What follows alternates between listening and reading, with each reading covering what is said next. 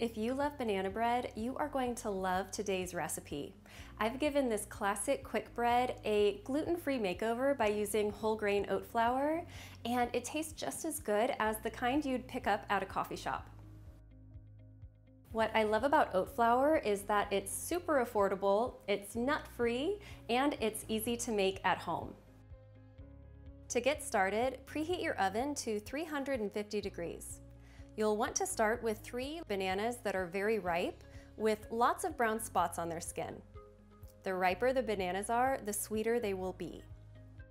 I like to use a fork to mash them on a plate until they are relatively smooth. This usually turns out to be 1 1/4 cups of mashed banana, or at least 315 grams by weight, but it's okay if it's a little more than that too. Go ahead and add that to a large mixing bowl.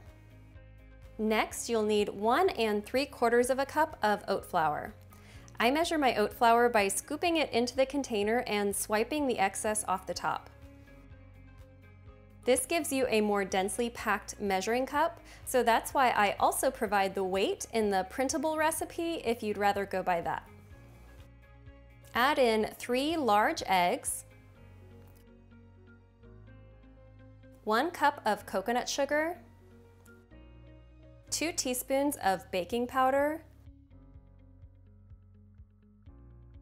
1 teaspoon of cinnamon, 1 teaspoon of vanilla, 1/4 cup of olive oil, or you can use coconut oil or melted butter, and a 1/2 teaspoon of salt.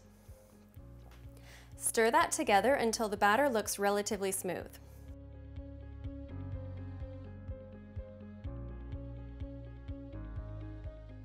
Prepare a 9 by 5 inch loaf pan by lightly spraying it with oil.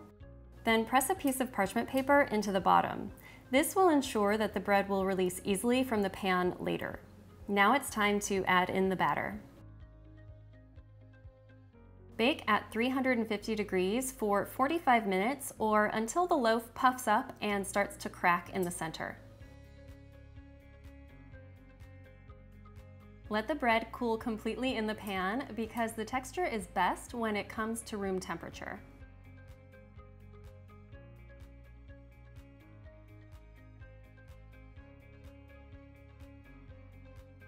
As you can see, this bread turns out perfectly even without using traditional white flour or sugar.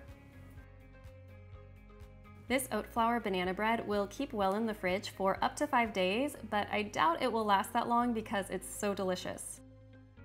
If you'd like to grab the printable recipe to save for later, you can find it over on my website, detoxinista.com.